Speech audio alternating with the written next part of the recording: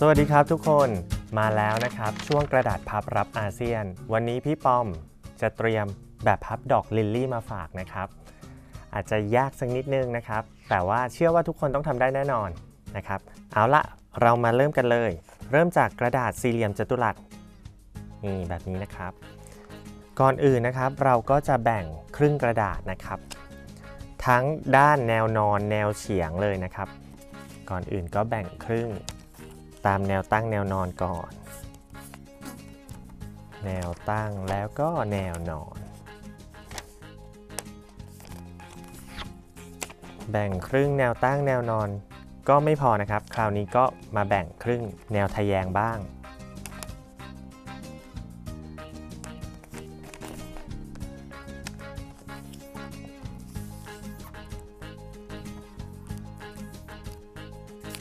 เอาละคราวนี้นะครับเราจะพับทุกด้านเลยทั้ง4ด้านเข้าไปไว้ที่เส้นกึ่งกลางตรงนี้ก็ให้เราทำทีละด้านนะครับทำด้านที่1เปิดออกแล้วก็หันไปทำด้านที่2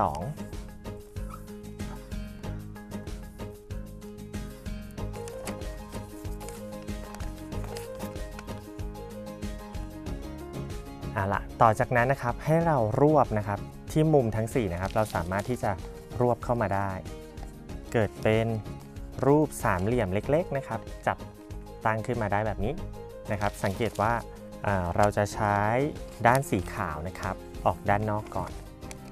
รวบเข้ามาแล้วก็จับตั้งขึ้นกลายเป็นสามเหลี่ยมเล็กๆนะครับแบบนี้ทำแบบนี้ทุกมุมเลย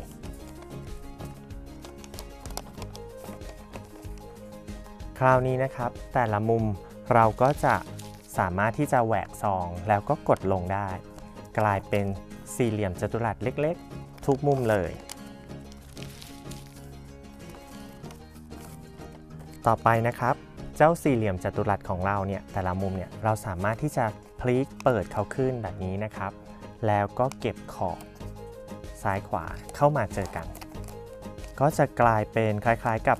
ปีกนกเล็กๆนะครับชี้ไปทั้ง4ทิศเลย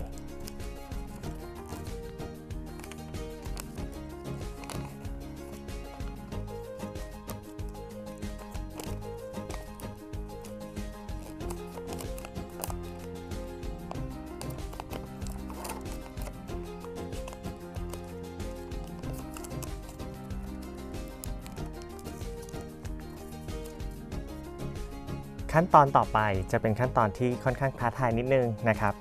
แต่ละด้านนะครับที่เป็นเหมือนกับปีกนกเล็กๆตรงนี้นะครับเราจะพลิกเอาด้าน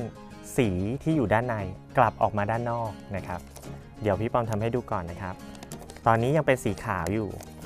แต่ว่าเราสามารถที่จะพลิกกลับนะครับย้อนรอยพับนั่นเองให้ด้านสีออกมาอยู่ข้างนอก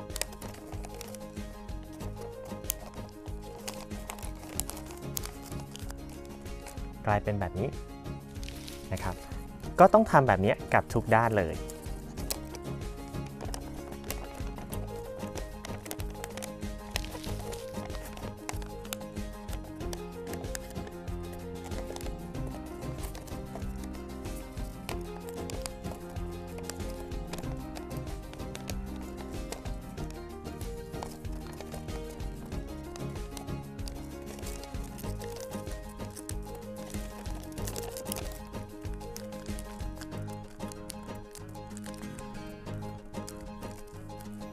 เอาละคราวนี้ก็ได้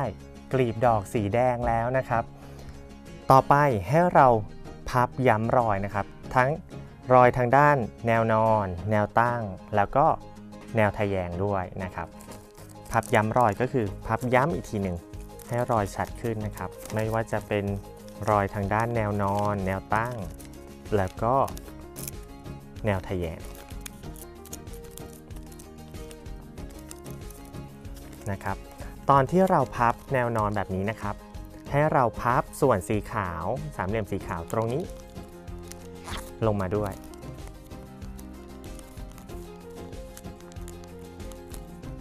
เสร็จไปคู่หนึ่งแล้วนะครับก็พลิกมาทำอีกคู่หนึ่งเช่นกัน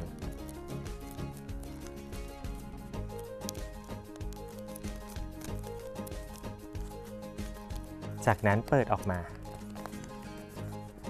นะครับทีนี้พลิกกลับด้านนะครับฝั่งทางนี้ก็จะเป็นด้านข้างในตัวดอกนะครับให้เรามองรูปสี่เหลี่ยมขนมเปียกปูนตรงนี้นะครับเราจะพับครึ่งเราจะทำให้ด้านแต่ละด้านของสี่เหลี่ยมขนมเปียกปูนตัวนี้มาซ้อนกันด้านซ้ายซ้อนด้วยด้านขวาแบบนี้นะครับ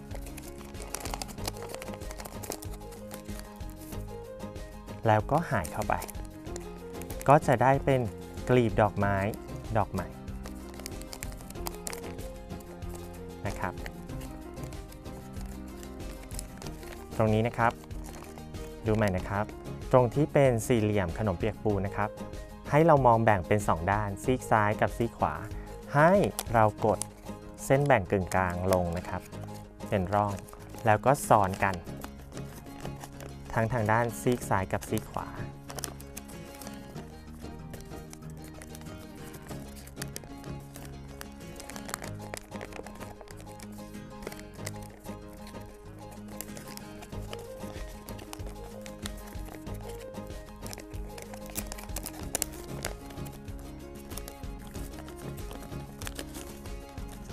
ขั้นตอนสุดท้ายก็คือการดัดกลีบดอกไม้นั่นเองเราก็จะดัดให้โค้งมน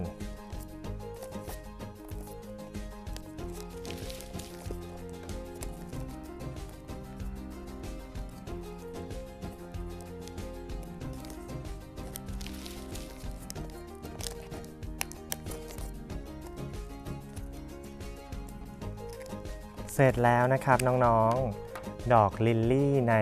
แบบฉบับของเราวันนี้นะครับสวยนะครับแล้วก็ไม่เหมือนใครด้วยนะครับเอาละครับวันนี้เวลาหมดลงแล้วนะครับพี่ปอมขอลาไปก่อนนะครับสวัสดีครับ